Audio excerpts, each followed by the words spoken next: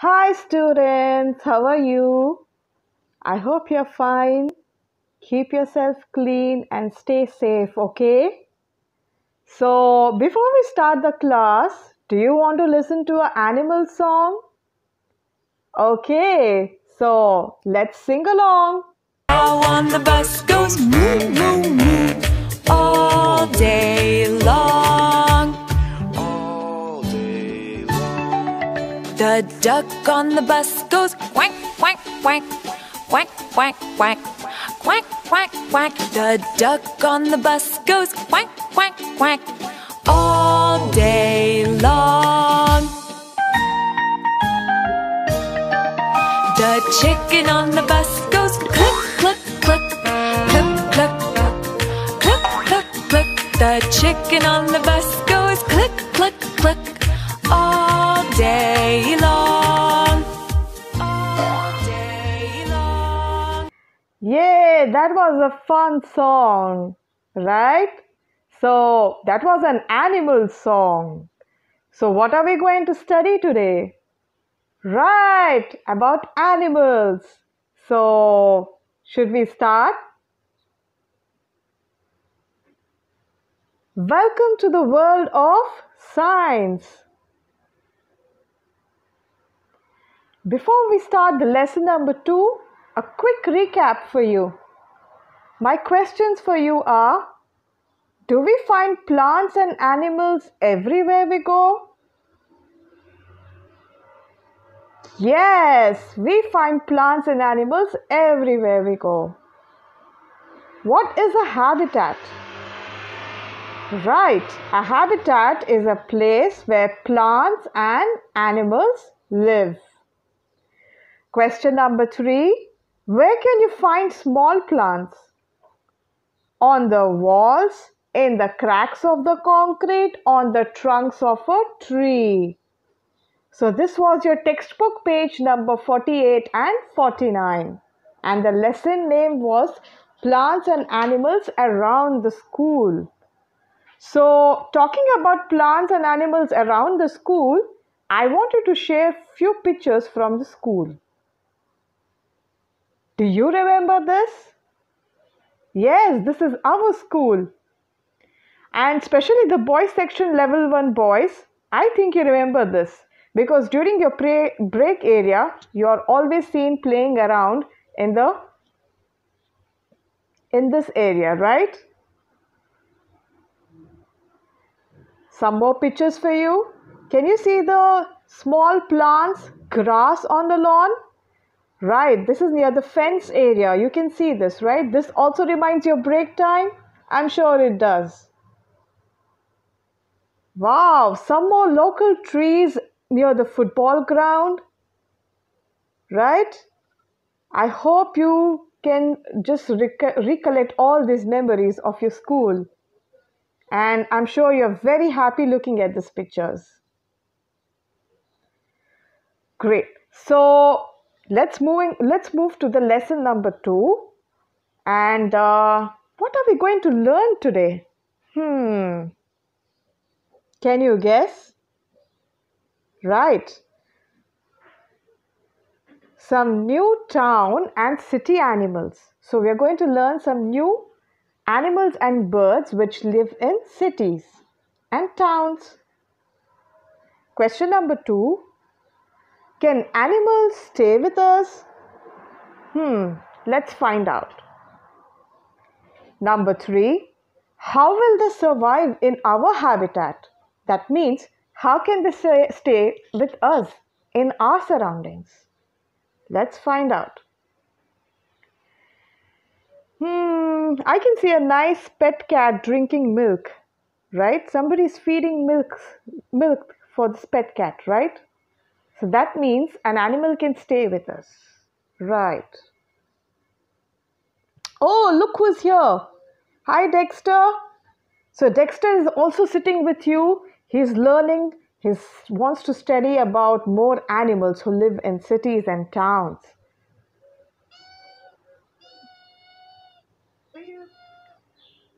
Right, so he's saying yes, he's excited. He's very excited to move to the science class. Yes? So let's get started with Dexter. Please open your textbook page number 50 and 51. Lesson number 2 in bright black letters. In bold black letters, it's written Wildlife in Town and City. So today's lesson's name is Wildlife in Town and City. Please keep your rough copy and pencil, the notes which you were following up with your science class in your previous video. You can continue with the same notes, okay, and move to the next page, and you can just write down just write down some important points of today's lesson, okay? So, I think you know some animals. Can you name some few animals who we can take care as pets? Think. Wow, a fish, right? A fish. You can take care of fish as pets, but they're very sensitive, so you have to be very careful when you take care of them. So, fish, that's right. Some more, please. Dog, cat.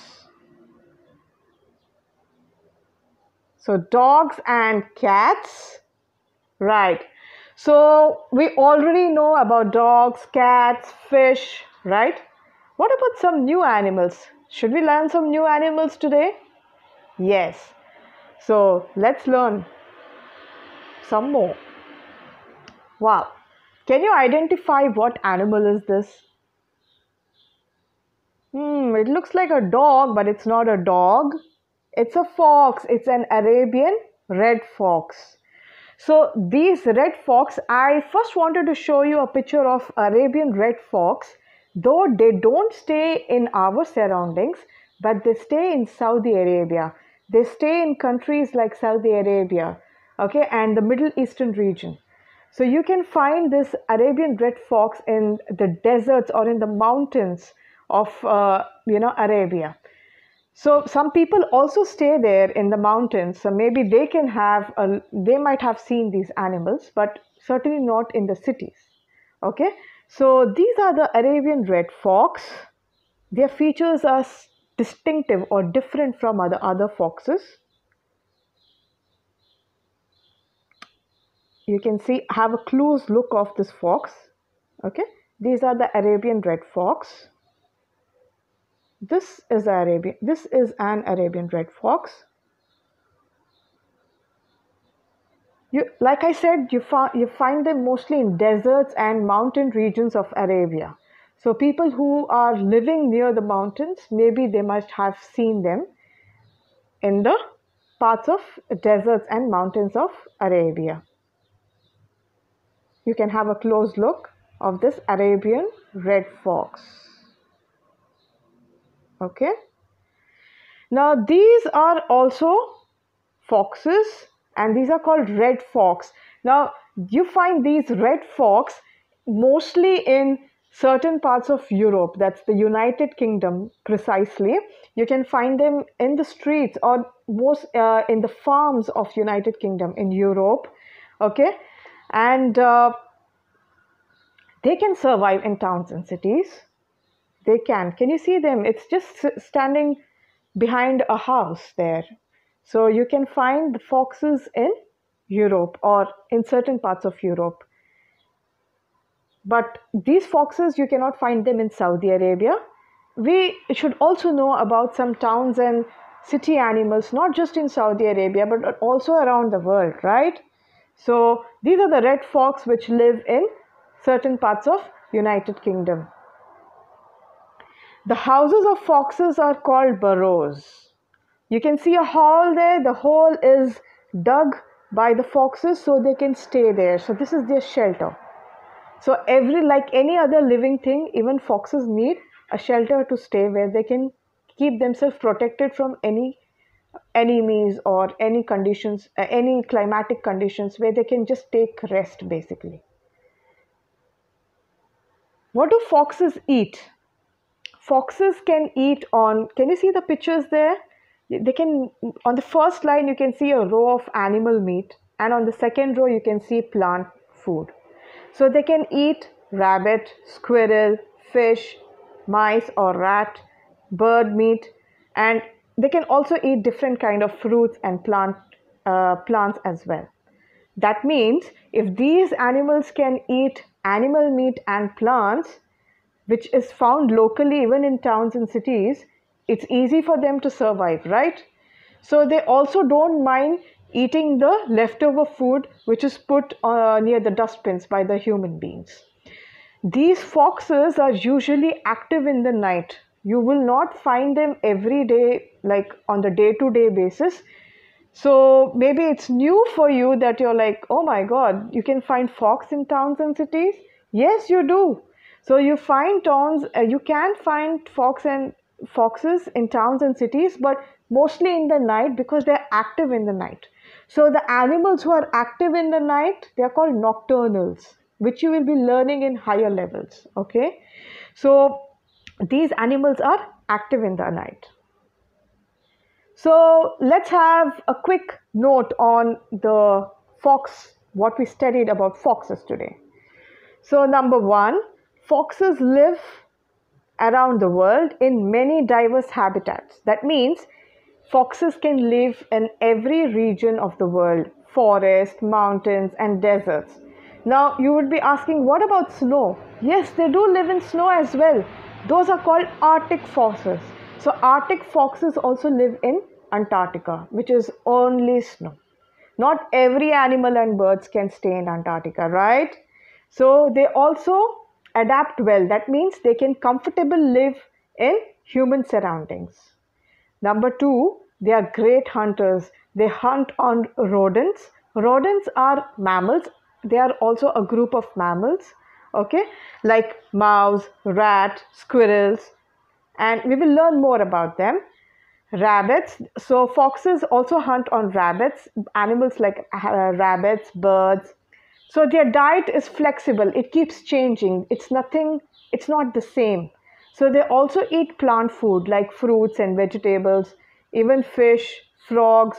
So it's easy for them to live in towns and cities because this food is easily available, if not around the house, maybe near the dustbins, like a scrap or a garbage food. They can eat this food. And that's why it's easy for them to live in towns and cities. So that should answer your question, how will fox survive in our habitat? I hope that answers this question, that they can easily survive with us because as any other living thing, they need food, and that food is plenty. It's available in plenty in towns and cities. The food which they are looking for is available here, right? You can just have a close look on the notes. You can always pause and make a note of these. So, can you guess who this animal is? So, we are done with the foxes. Now, let's move to the new animal. What does this new animal look like? Looks like a mouse? Yeah, it looks like a mouse, but it's not a mouse. It has little nosy feature of mouse, but it's not a mouse. It's a hedgehog. What is it called? A hedgehog. So these are spiny mammals. Mammals are those animals whose brain is more developed than any other animals. Okay, so even we are mammals. So we have an ability to think, right? We have a power to think. So just like us, the other mammals like these, also like hedgehog or fox or elephants, these are also mammals. So these mammals have the power to think. Their capacity is higher. They have a higher thinking capacity compared to other animals. And their body is covered with skin or fur, which protects them from any conditions, climatic conditions. Okay. So you can see the spines here. Yes. But you might be thinking that they're very sharp and it's very difficult to touch. You could get scared to touch, right? If you look at the spines closely, but do you know that they're not stiff, they're not sharp? So most of the people, in certain parts in Europe or in Western countries, people keep them as pets. So if they keep them as pets, that means they hold them on their hands, in their hands, and that says that the spines are not sharp, and it just looks sharp, but they're not sharp. So it's easy for the human beings to carry. Okay. So why do these animals have the sharp? Why do these animals have spines which look sharp? Why do they have the spines?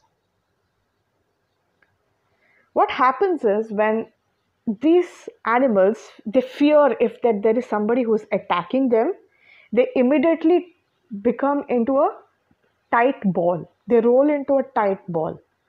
So on the right side, if you can see a picture, you can see that their spines are mostly used for their defense, that is for their protection. Okay, so a little note on hedgehog. What we know about hedgehog is that they are spiny mammals. We already saw the spines. You can always go back to the video and watch, have a close look at those spines. And they are spiny mammals. Note number 2, they feed on insects, they can feed on snails, they can also eat berries and melons. That means they eat animal food and plant food. And just like fox, they are also active in night. Okay, so that's why we don't happen to see them. You also have hedgehogs in deserts here, by the way. You can also find them in Saudi Arabia, but not in towns and cities, maybe in the deserts. So those are called desert hedgehogs. Okay, you cannot find them in the day. That's why we don't sight them. We don't see them a lot more, but mostly in the night. Like I said, you can find them in Saudi. You can also find them in countries like Syria, Yemen, Jordan, and also in continents like Europe and New Zealand. They were introduced from New Zealand. Wow. Now let's move to squirrels. So we studied about foxes, we studied about hedgehog. What about the squirrels? We're learning some new animals, right? Like squirrels. We also know that you must be knowing about them, but do you know that they also live in towns and cities? Right. So these are also rodents. Like I said, the rodents are part of mammals. Okay. They keep gnawing, they keep nibbling on the food. Like I can give you some examples on rodents. For example, a squirrel, rats, mouse, hamsters. These are all rodents. They have their teeth is very distinctive. That's why they are called rodents. The way they gnaw, the way they gnaw their food, the way they nibble their food is distinctive. So that's why they are rodents. Okay. So you can see a nice bushy tail of a squirrel, right? And squirrels also have a large family. They also have different groups in their family, like chipmunks and flying squirrels, ground squirrels. So this is a ground squirrel that you can see here. Have a close look of the squirrel, which is nibbling on something. And like I said, squirrels are friendly animals. They are rodents, and like I said, they are rodents and they're friendly animals. Okay, they can eat variety of nuts and seeds, and they can also eat meat, animal meat, if they are very hungry. But they would always prefer a plant food like nuts and seeds. But if they have no option, they will also eat animal meat. So we don't see a lot of squirrels in Saudi Arabia because they live mostly in trees. And Saudi Arabia is a desert region, right? So we don't see a lot of parks, not many parks, you don't see a lot of trees here. Or maybe you can find them in the Corniche, or maybe in the footpaths, or on the roads you can find a lot of trees. But Saudi Arabia is mostly a desert region. So squirrels are predominantly found in America. Okay, you find them a lot in America. So if you have visited United States, or if you happen to see or read about this country, you will see some beautiful parks in United States, and squirrels make homes in these beautiful parks. So people who visit the park for their regular walks or exercise, or just to spend some quality time there with nature, they happen to feed them with nuts and take care of them like that, right? So squirrels, they don't get scared of humans. They bond with humans. So that's easy for them to stay in towns and cities because their basic survival, the food, is plenty, it's available in plenty in towns and cities, and they can adapt themselves. So a small note on squirrels. So like I said, that squirrels you can find in, almost every region of the world, okay, but except Antarctica. Antarctica is covered with snow. So not every animal can stay there, right? Can every animal stay there? No, it's difficult. So predominantly you can find squirrels living in trees. So if you find a lot of trees, a lot of beautiful parks in any countries, trust me, you'll find a lot of squirrels there. And they're always nibbling into food. Another interesting fact about squirrels is they store food for winter. They like to keep storing. They're very smart in that. What they do is they know that, they can understand when the winter is coming. So before the winter comes, they start storing their food. Why do they do that? Why do they store food? Because the food which they like to relish on, they cannot find it in the winter. It's very scarce or very rare. It's very difficult for them to search food what they enjoy eating. Okay, what's their staple food? So what they do is they try to store their nuts, which can be stored easily, by the way. So they keep storing them, so it's easy for them to nibble on them in the winter season. Okay, and note number 3 is, like I told you, I showed you a previous picture of, a human being feeding some nut to the squirrel. So visitors feed these nutty rodents. So it's a nice bond between a human and an animal, right? Rats and mouse. Let's move to another animal, rat and mouse. You can see a mouse picture and a rat picture. Okay, so they are not same. They are completely different. They are different in their size, in their features. Now, immediately when you look, you would be like, oh my God, a rat. But when you look closely, you can actually figure out what is a mouse and what is a rat. So they are very different animals. Okay. Okay, so, oh, look, who's sneaking around here? Oh, it's a rodent. What is this? Can you name it? Can you name this animal? It can be a rat or it can be a mouse, but mostly it looks like a mouse to me. Yes, so it can be, because mouse are smaller in size, so I'm assuming that this should be a mouse. Yes, so when there is any tiny holes in your house or in your surrounding, they start making a hole there. They make their little home there, and they start sneaking to your kitchens. And if they sniff some good food, they start grabbing the food, and if they see any human, they just grab the food and run back to their holes. Okay, but it's a nuisance to have these rodents in a house, believe me, because it's very important to take care of your hygiene, your cleanliness in the house. And imagine if you're relishing your nice pizza and you see a mouse jumping on your pizza. First of all, you would get scared, you would scream and run. You just want to scream and run. But otherwise, even if it just takes your little food and just bites off your little food and runs away to the hole, would you like to eat that pizza again? No, definitely not. So you have to be very careful. You have to make sure that, these tiny holes which these rodents make, it has to be covered completely. Make sure that your house is clean and no such animals are entertained in your house. Okay? See what they do. Can you see this picture? They can damage the food stock at home. They can just go and nibble down and, mess the kitchen completely. It can be a very messy situation for the mothers in the house, because they have to clean the kitchen and they have to take care of the house. So it's quite a task for them. So a little note on rats and mouse.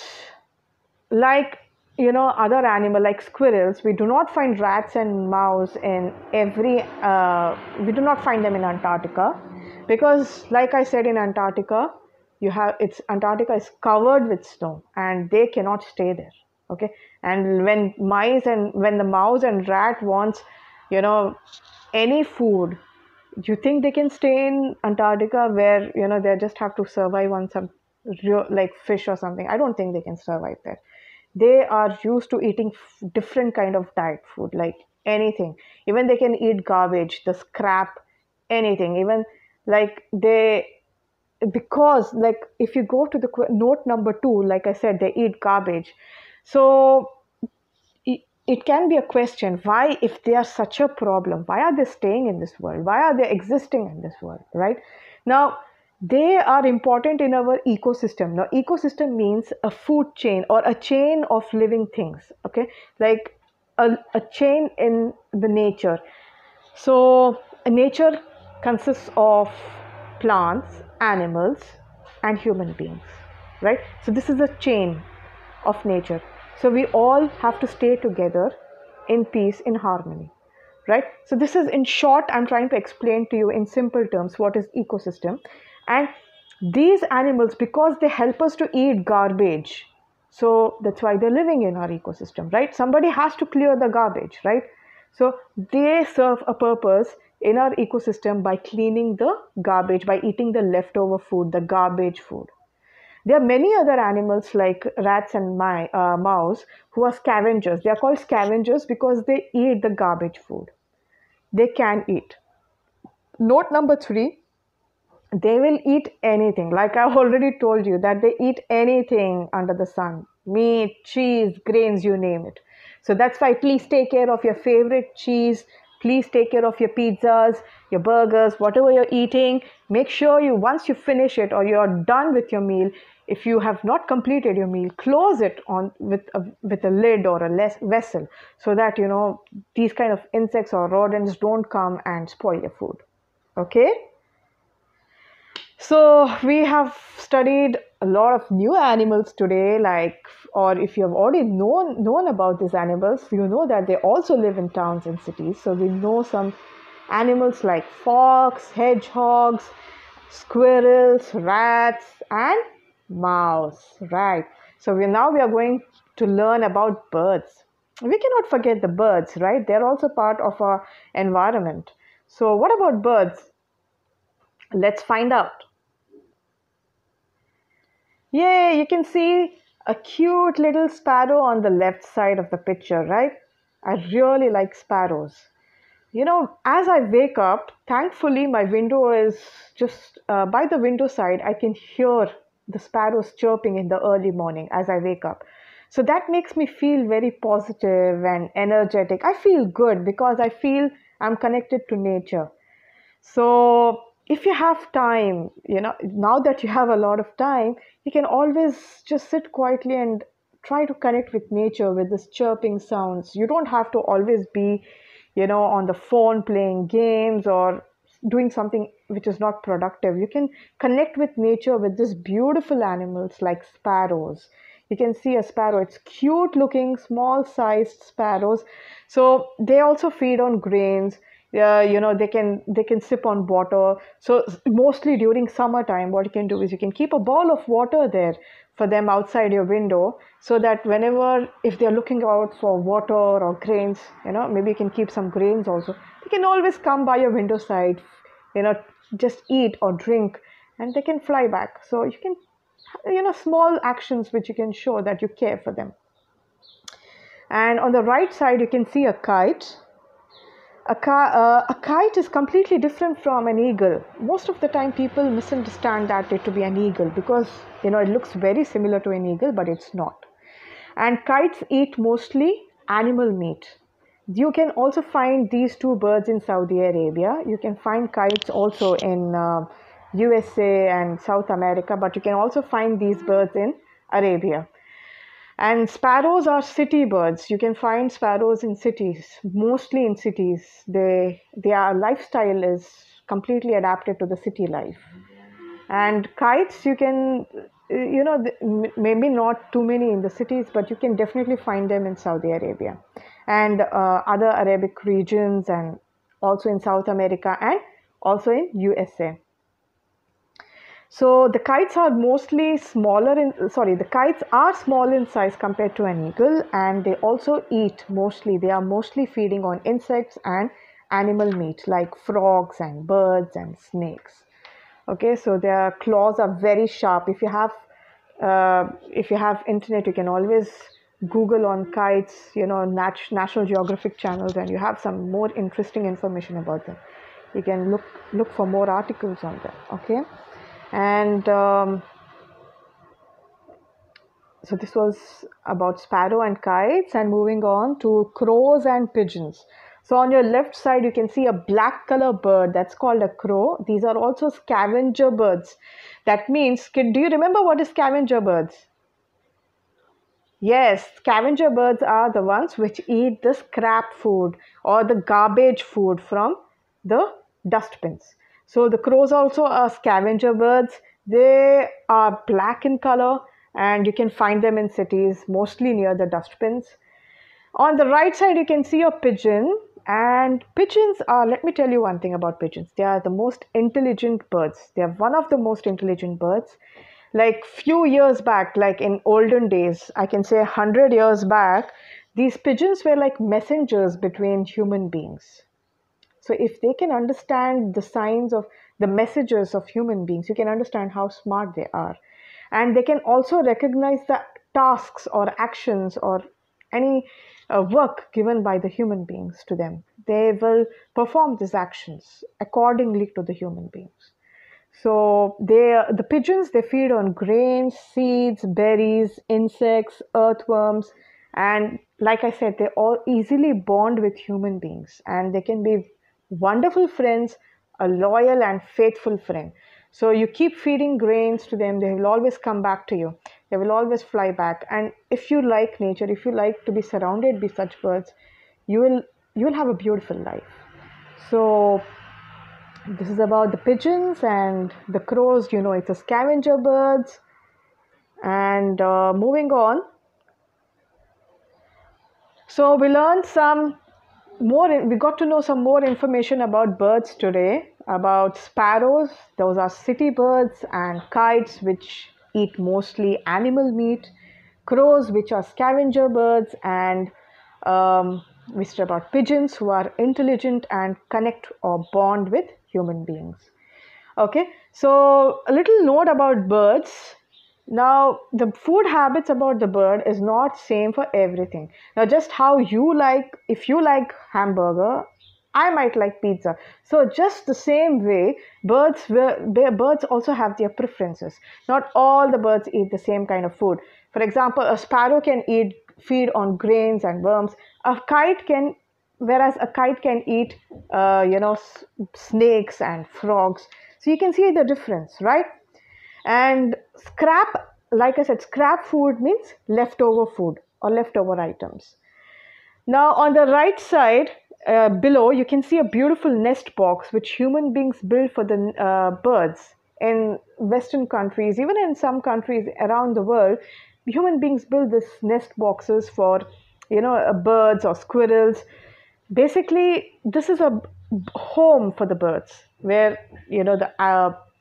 the birds can take care of their babies from extreme harsh climatic conditions, or from their enemies like snakes, who can easily eat off their babies, the birds' eggs. So they have to be very careful. The mothers, as always, they are always protective.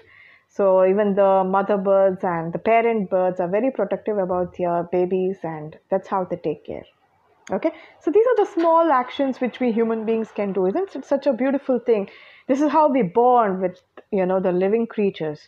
You can do as much as you can, because they are always giving. They are never hurting us unless we hurt them. So we have to be careful.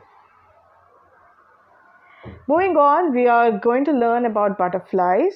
Butterflies are insects with beautiful wings. They have some beautiful wings, and they have these beautiful colored wings. You can see a butterfly here on a flower. What is it doing? It's feeding on nectar. So we had already studied about butterflies in our first term, that butterflies lay eggs on leaves. And frogs also, just like butterflies, they do not take care of their babies. So you must have seen a lot of butterflies in Cornish, because our Cornishes have some beautiful gardens, especially in springtime. So wherever you see some beautiful gardens or beautiful flowers, you'll always find butterflies there, because they are searching for nectar. They feed on nectar. Okay. So, what did we learn today in textbook page 50 and 51? What did we learn today? So, we learned new animals or some new information about animals like fox, hedgehogs, and squirrels, rats, mouse. I mean we could have never thought that they can also stay with us in towns and cities. We have always imagined them in jungles, right? Like fox, I would imagine somewhere in deep mountains. But now we know that they can also stay in towns and cities. And number two, we studied about sparrows and squirrels who can make nests in cities. If they can't make it, the human beings can also, they can obviously make it, but human beings can also make nest boxes. And we know that squirrels, you can see them, making homes in beautiful parks. And butterflies, the last third box, you can see the third green box, it says butterflies feed on nectars. They lay eggs on leaves, and you can find a lot of butterflies in parks and gardens where you can find beautiful flowers. So, if we have to summarize this lesson, what we understand from this lesson? What did you understand from this lesson, boys and girls? Level 1, wake up and please tell me, what did you understand from this lesson? What I understood from this lesson is, and I hope that even you have understood this from the lesson, that the birds and animals, they did not be staying in some deep jungles or forests or oceans or deserts or snow. They can stay with us as well. Like some animals can stay comfortably like human beings in towns and cities. And why do they stay in towns and cities? Just like us, even their basic needs are met, like food, shelter, right? So if the basic food is met, so they can easily survive, and they wouldn't harm us unless we don't harm them. So we have to make sure that we do not interfere in their life, and at the max, at the least, what we can do is we can take care of them by a small little actions, by just making a home for them, or you can consider some animals as pets only if you are really ready to take that responsibility. Or you can just keep a bowl of water and feed grains for them in your terrace or in balcony, or if you have any space where you can see them flying around, the birds especially. Or if you see a street cat, you can keep some milk for them. Or if you have a cat or a dog in the house, or a fish, be careful, take care of them, and make sure they are part of your family, just like how your members, like your brother or sister, your mother or father, or any extended family is. Make sure that you remember that your plants, your animals, birds, everybody, they are part of a family, a nature's family. We are part of nature, and so are they. So my request to you is, keep your phones, keep your laptops in one place. Use it only if it is productive. Don't use it for games which will be of no use for you. Okay, so make use of this time, learn, try to buy some books, read books, whatever books you have, read them. Your own textbooks have so much information that you can always read them. Start by reading your own textbooks, and you can, since you have internet, not the whole day, maybe you can take 1 hour time from your parents permission, and search more about animals, plants, and human beings. You can search about these species in National Geography. You can log into the National Geography or Animal Planet or Discovery and find out, sit along with your parents, and you can find out more about the nature. Try to connect with nature, and spend most of the time with nature. Go by the window side, sit there and watch the nature, read the nature, listen to the nature, read a book, look at the sky, draw something, look at the sky and write something. All your great creative thoughts can come out from nature itself. So connect with nature, and I hope you have understood this lesson. Try to read this lesson from your textbook. Okay, And this was the lesson for today. Textbook page 50 and 51, Wildlife in Town and City. These are few questions which you can find out by yourself.